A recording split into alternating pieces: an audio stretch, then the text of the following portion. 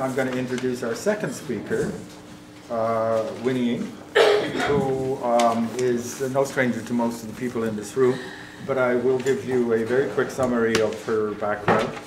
As you know, she is the CAW-Sam Gindin Chair in Social Justice and Democracy at Ryerson University.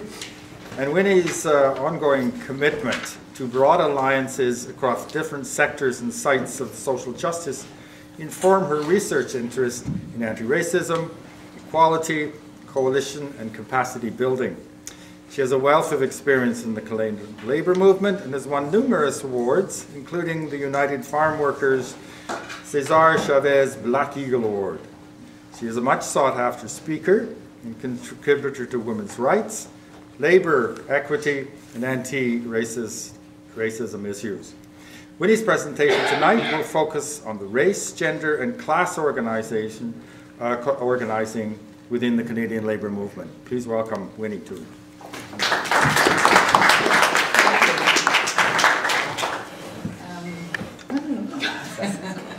Okay. Thank you very much for inviting me to be here. I guess following from what Steve had said,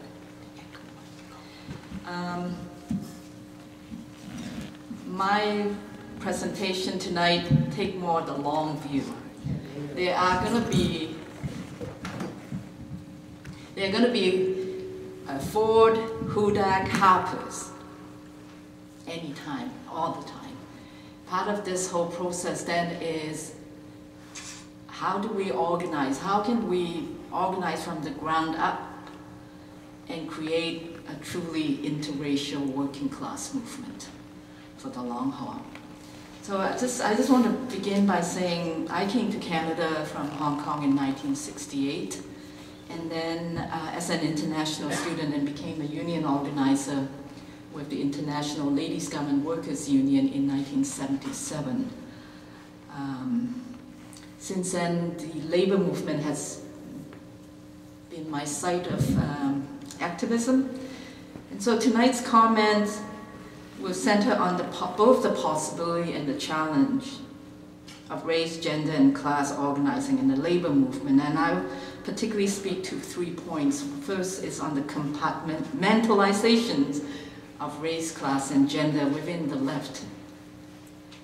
Second is, within our labor movement, the over-reliance on a legislative collective bargaining model. And thirdly is, how do we envision, rather than a movement, a labor movement, can we re-envision a social movement of labor? So, and I'm hoping that after the presentations from the three of us, we can have a courageous conversations on what needs to take place from here on in. From organizing garment workers, restaurant workers, hotel workers, to working with the former PMP, the Progressive Motor Products workers whose plant filed for bankruptcy protections or in the southern, and then reducing 2,400 predominantly immigrant workers, reducing them jobless and owing over 30 million in severance and termination pay. For me, through all these organizing, there's nothing more inspiring when we hear a worker, a union member, who starts switching from saying I to saying we. And that's when we know we have an activist for life, hopefully. Organizing is about building relationship, building commitment, and integrating both the head, hands, feet, and mostly the heart. It's through relationship building that workers recognize their power if they stick together. It's less about rhetorics, ideologies, but more about building and being there when it counts. For many of these workers who are racialized and white immigrant workers, there's an unspoken affinity based on the shared experience of migration, racism, and exploitations. And here I'm not trying to portray that all immigrant workers or racialized workers as quote-unquote noble migrants. But however, there's a sense of that resistance of constantly being put down, being treated as a second-class citizens. And that, to me, that's the process that radicalized a lot of these immigrant workers' working class identity.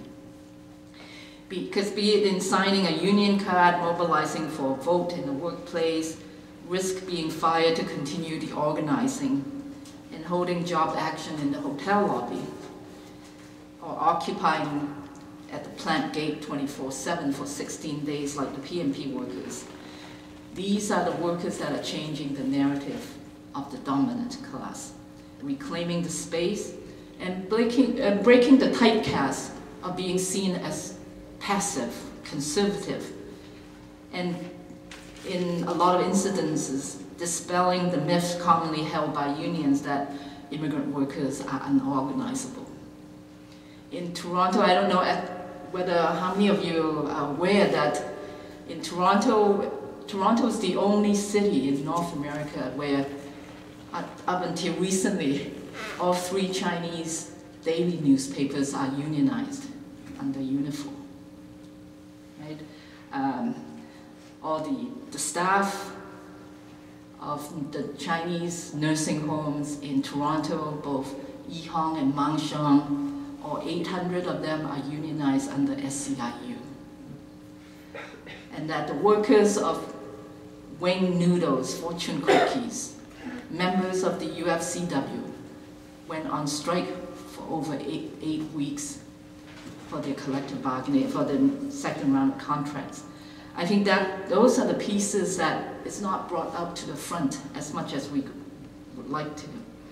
And to me, for the racializations of these workers, once they landed in Canada, had provided to me, the spark and also the rallying points where people organize.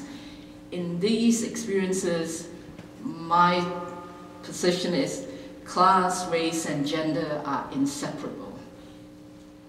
And here I draw on the writing and theorizing of Himani Banerjee in her article that provides such clarity. And I'm going to quote one paragraph, the following quote, so bear with me.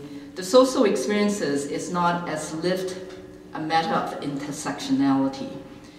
Their sense of being in the world, texturized through myriad of social relations and cultural forms, is lived or perceived or felt as being all together and all at once. A working class non-white woman's presence in the usual racialized environment is not divisible separately or serially. The fact of her blackness, her sex, and gender-neutral personhood of being working class blend into something of an identity simultaneously and instantaneously. The identifications is both in the eyes of the beholder and her own sense of social presence captured by the great gaze. So in that sense, to me, I think it's beyond intersectionality, if I could put it forward. And it's not to separate class from the cultural and social relations of race, gender, patriarchy. And above all, it's also recognizing that race, gender is part of the process and manifestations of slavery, colonialism, and imperialism. And that in that sense, through that process, an ideology of class that transformed and also was transformed by race. So race in that sense, race and gender are part of the working class consciousness. And I think it's very often within the progressive left movement, the labor movement, race is often relegated as identity politics. Race is seen as a distraction and diversion from the focus of what the real organizing that should be on class. And I think in that sense, in the context of race, race is often associated with rights and citizenship. And within the academy, race often is seen less of a scholarship and more seen as activism. In the labor movement, we also see, you know, and here a lot of times it's race and gender. Aside from being a distraction and diversion, and sometimes now it's for pragmatic reasons, it's seen as an organizing tool, organizing strategy to increase union membership, because you can't ignore the diversity and the diverse backgrounds of immigrants and the citizens of and the residents of Toronto and elsewhere across the country. And it's in that sense, equity agenda then becomes a way to be seen as doing the right thing, to be seen as having the right optics. And it's also that sense that if we have a couple of people sprinkled within the leadership rank, you know, be they women, racialized persons, and so forth, we've done equity. And it's in that result that, to me, I think racialized workers, women, indigenous workers, end up having to compete. Either they settle for the crumbs and end up staying in the sandbox, the space that's prescribed by the dominant, or we compete with each other for that limited space. And so in that sense, it's putting it forward in that, you know, equity, solidarity, and justice. To me, equity is the glue of the labor movements that would build the solidarity.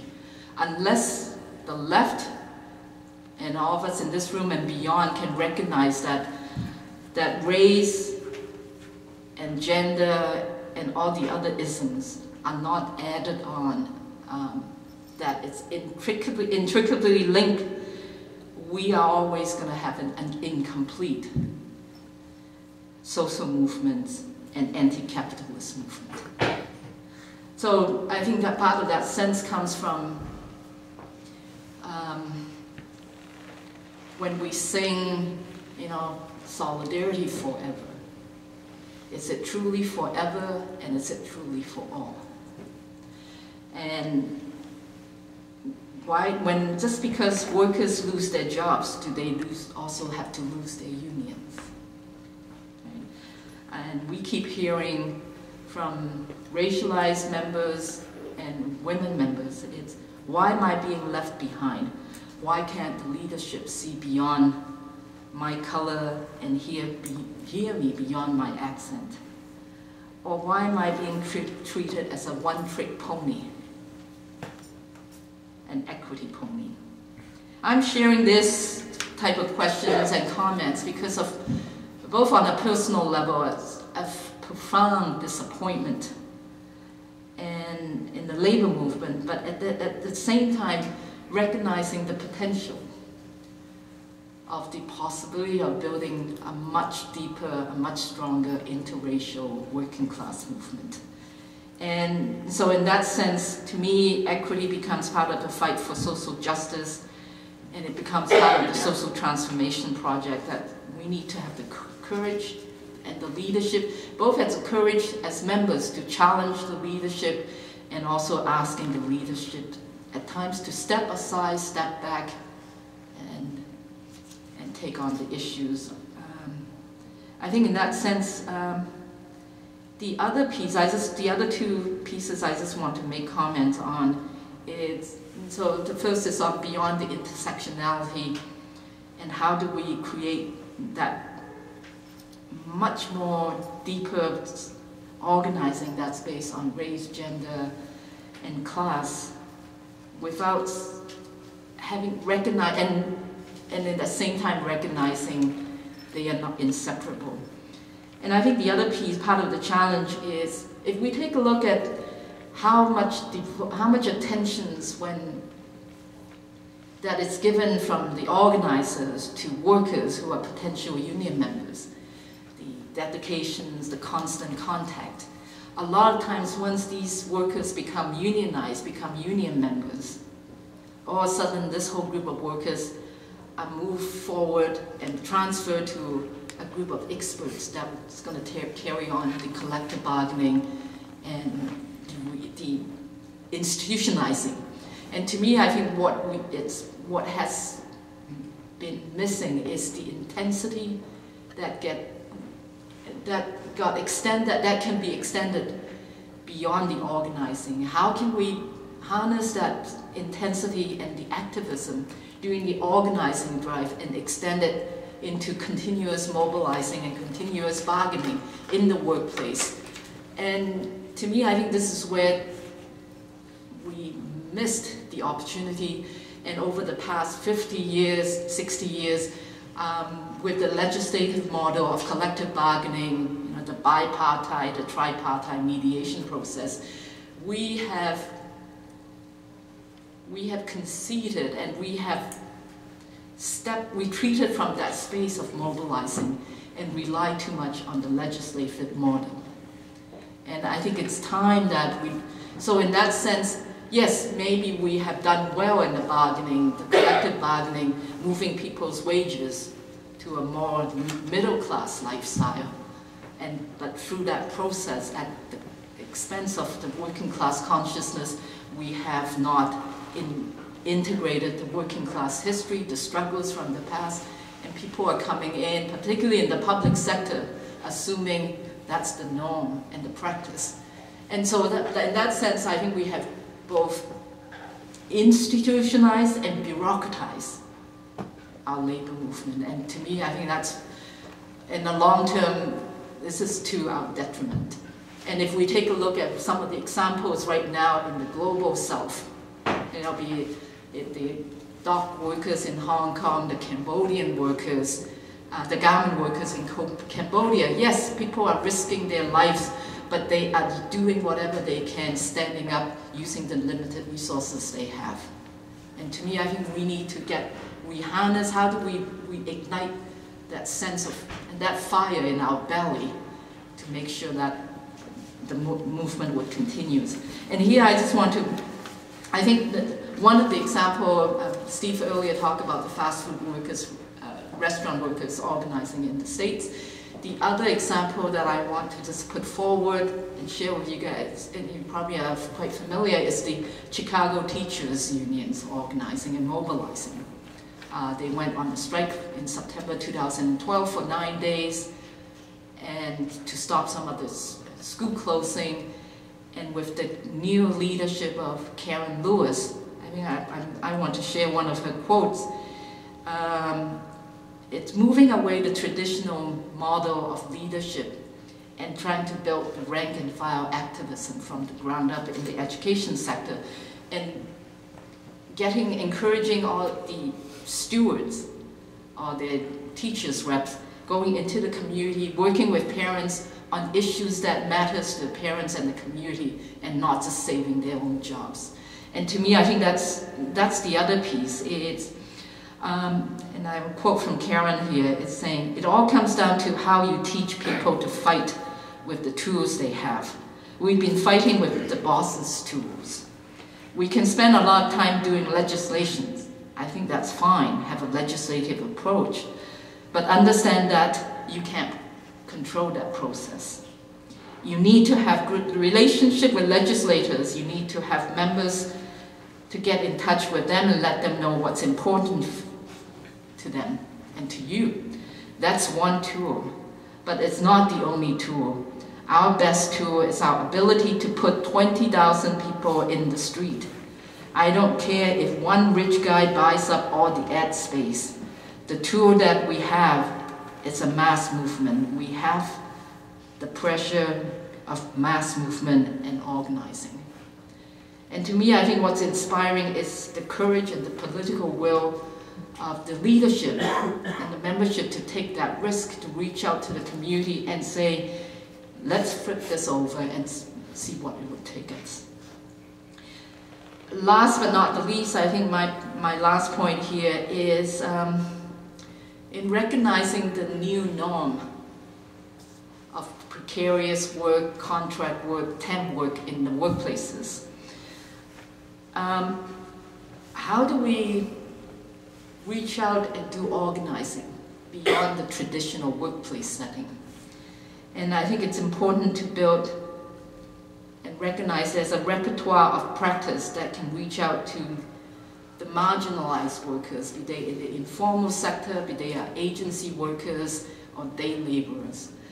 There's a great study that's done by a Korean scholar called, his name is Dip Kwat Chung. It's 2012 study, and he did 4 case studies on the organizing efforts of workers in 4 Asian countries, Cambodia, South Korea, Thailand, and Vietnam. And I think this is where it becomes really engaging and interesting for us to have the humility in saying we don't know it all, we can't go out and teach, but there's so much that we can learn from the others. And in that sense, the anchoring is shifting from union organizing and at the traditional workplace as a site of growth into a community where precarious and marginalized workers, regardless of status, regardless of workplace, can come together and unionize and come together as a united force to be reckoned with. And to me, I think those are new ideas, those are ideas for our organized labor, for labor movement, for our progressive left to look at, to study, and to engage in deeper conversations. Last but not the least, I think it's moving forward. It's, quoting from Stuart Hall, who just recently passed away, is saying the challenge is it's not using one ideology to replace the other, is how do we keep talking to our union members, how do we keep innovating and renovating and making critical of existing activities. And to me, those are part of that challenge that we need to take on. Thank you. Thank you.